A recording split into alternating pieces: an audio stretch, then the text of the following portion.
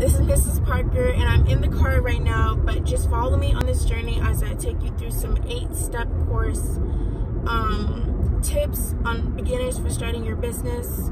I'm going to be in the car for the majority of this ride, but just bear with me, and I'm going to take you step by step, and I'm going to give you guys some good pointers. So stay tuned and subscribe, please. So the first step is to find what you're good at, finding your topic. If you want to go into retail, if you want to go into pets, if you want to go into jewelry, if you like doing nails, if you like cutting hair, if you like working on cars, if you like car washes, it all just depends. There's a lot of stuff out here you can do, and you want to find something that you're really good at, something that every day you wake up in the morning, you're not, complaining about, oh, why am I doing this, and I'm so tired of this. Like, you want to pick something that when you get up every single day in the morning, you're going to love it no matter what. And you also want to think about something that is going to help in 10 years, something that a lot of people are going to spend their money on constantly, maybe something that people need. It could be dog walking services, whatever floats your boat, whatever you're good at, whatever you're going to know at the back of your hand that you're going to be good at no matter what. That's something that you want to do. 2 is finding if you want it to be a product or a service. When it's a product, you're going to be basically selling it from all over around the world, or you're going to be selling it here in Las Vegas. Whatever you want your product to be, you're going to have to sell it, you're going to have to ship, you're going to do all that stuff. Whether it's a service, you're going to have to spend more time providing that service. Whether it is cutting hair or doing nails or doing lashes, you're gonna have to take the time out of your day to actually, provide that type of service. So product and service is 2 completely different things. So you need to find out what you want to do and if you want it to be a product. And you also want to think about competition. There's a lot of money in the world for everybody to be making, but a lot of people are going to be doing the same thing. There's going to be a lot of barbers in the world. There's going to be a lot of people who do nails. Some people have a shop. Some people don't have a shop. They work from home. Some people don't work from home. So, it kind of goes hand in hand. So that's another thing to think about, either if you want a product or a service. It's very difficult, but at the same time, it's about what you bring to the table. It's about your business name, the logo, how it looks, how you reach out to your customers. A lot of people, they do the same thing, but obviously people go to different other businesses because of how it's done. So you need to think about, that unique style that you bring to your business and what's going to be different from everybody else that's doing the same thing.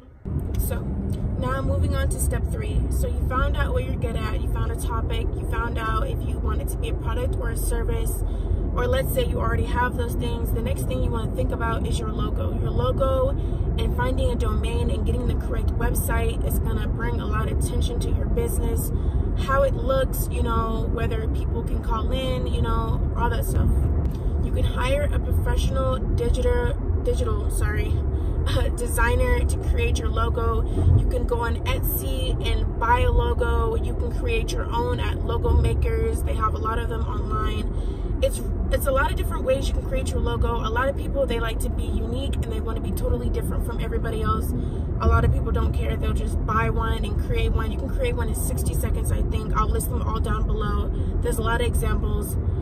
So there's different ways you can create your domain and create a website. As far as creating a website, there are different website users like GoDaddy. There is Spotify or Spotify, however you say it, .com. A lot of those websites, you're gonna have to, choose the colors and choose the fonts and, rearrange things to where you need them to be. Whether there's different sites where you can just plug in your name, plug in what you wanted to say, and then that's it. You go from there. But, if you don't see a lot of sales in your business and you're wondering why a lot of people won't visit your website, it's probably because of the way it looks. Like you said, you can always hire a digital marketer to work on your website. I do digital marketing myself. Work on your website month to month, updating it, creating ads for yourself, so you basically don't have to do it.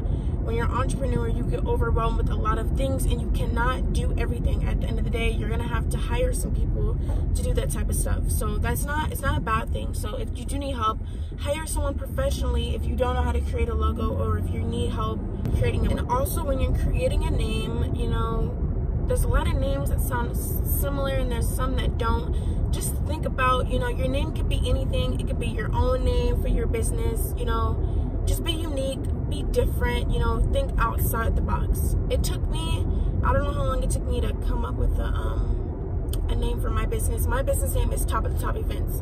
Like I said before in my previous video, when you think top of the top, you think spectacular, you think over the top, you think best quality. So that's why I thought of my name. I just thought of that name. No other businesses in my industry have that name, so I'm like, okay, this is what I'm gonna name it. So it's really what you want. Things will get expensive when you have your website and you have your logo. You're gonna have to pay for this stuff monthly, so that's why it is good to keep your expenses low, so that way when you get more clientele, when you get more customers, the more money they pay, the more, you know, the better your website's gonna get, and the more, you know, you're gonna have to pay to keep up with that stuff. All right, my next step to you guys is getting your business registered. Whatever state you live in, you need to make sure that the state requires a business license if you're renting out of your home. Whatever the case may be, make sure you are registered. If you want to register as a sole proprietor like I did, where it's individual and your company and yourself, it's not separated yet. So it's not separated yet. Whether you are an LLC, that means that your business and yourself is separated legally. So if anything happens and someone tries to sue you, they cannot sue you, they can sue your business. It's a difference. If you're working with someone like a partnership, you're gonna have to, you know, come up with those things when you're applying for stuff, that you're two separate people. So at the end of the day, when you make some type of profit or something, it's going two different ways. It's not just going to one person. And, you know, you start off by yourself as individual or whatever the case may be before you start hiring employees. But it's very important to make sure you get your business registered as an LLC. So at the end of the day, when you start registering for stuff and you start applying for PPP loans and everything like that, and also, if you want to register a car in your business name, you know, you can get that car because your business is considered an LLC. So when you purchase a car in your business name, you know, your business is purchasing it as an LLC and you're not purchasing it as yourself. Because when you go to a bank, and I think some people, that's how they have the whole G-Wagon thing. You see a lot of entrepreneurs with G-Wagons is because they bought their car in their business name, which is the LLC. They didn't go up to their self and just buy it and, you know, start making payments out of their personal accounts. You know, you can't do that. If you want to pay for a car in your business name, you have to have it as an LLC and you have to make the payments out of your business account. And that's the next step. It's getting your business account. When you have a business or when you have a side hustle, whatever the case may be, and you start making some money, you need to have two separate accounts. You need to have your personal account where you pay your bills and, you know, family, friends, whatever the case may be, and you need to have a separate account for your business. That's all your payroll. You're paying your expenses out of there. You know, everything dealing with your business. You can't have it in the same bank. It's going to get confusing. You're not doing your finances right, and it's going to be all over the place. A lot of entrepreneurs make that same mistake. So when you first start off in your business, make sure you get a different business bank account. And I'm also going to list some ones below for some business bank accounts like Bank of America, Navy Federal. There are some third-party ones, but make sure they are FDIC approved. And a lot of this stuff, I'm telling you, may be overwhelming, but it is very important. If you do not do any of these steps, or, you know, have your business account, you don't have a logo, you know, a lot of customers and clients, you know, they're not going to come to your business because it's unprofessional and it's all over the place and you don't have it set together.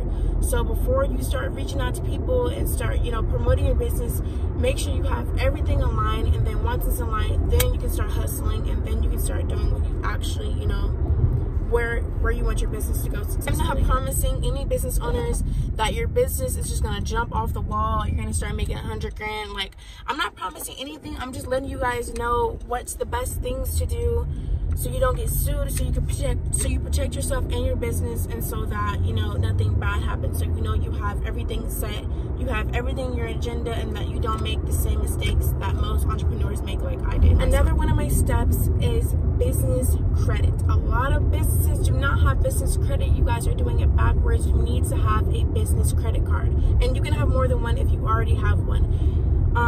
When you apply for a business credit card, you may get a higher limit than your personal because it is your business, and some banks, you know, trust businesses and they want you guys to succeed.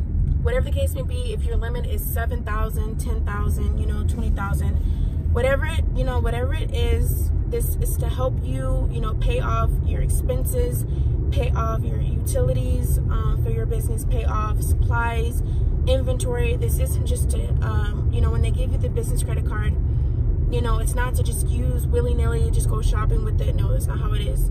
you're supposed to build your business credit so that way you can get approved for much more. And there's many business credit cards available for you guys, like American Express. You can do Discover. A lot of them are really different, especially depending on the interest. So before you apply, you want to make sure you read everything, the policies and everything, so you don't get overwhelmed with a lot of things. And if you do have a late payments, you're not hit with $50 here, $100 there. So yeah, that's another tip. My favorite one is the whole PPP loan thing. You know, this year a lot of people took advantage of that didn't have businesses, and it was just all over the place. My advice to you is, if you do have a business, do not be afraid to apply for business grants and PPP loans.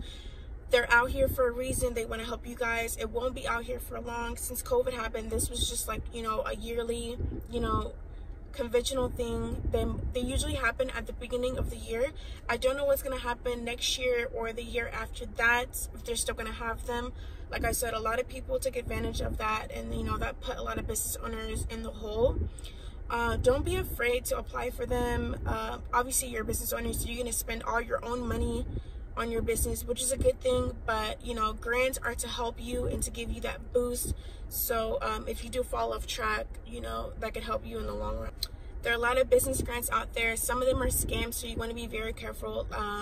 I said in my previous Instagram video that Womply is a good one. I used Womply last year for my business. I applied. I just filled out my information. Make sure you have your tax returns and your tax information also. If you want to apply for PPP loans, I applied for it and I got $1,700. And the way to do it is you have to spend 6% on payroll expenses, as in your Wi-Fi utilities, you know, what you buy with your money for your ads and paying for your inventory and everything like that. And then the rest of the 40%, you know, goes the other way. So you have to spend a certain limit amount to basically get it, you know, approved. If you don't, then, you know, a few months later, they're going to hit you and you're going to have to pay that stuff back. So thank you so much for watching my video. Hopefully this helped you guys a lot if you are a beginner and you have no idea where to start, or hopefully this helped you and you're already an entrepreneur and you didn't know some things. So catch me on my next video, and please subscribe, guys. Thank you.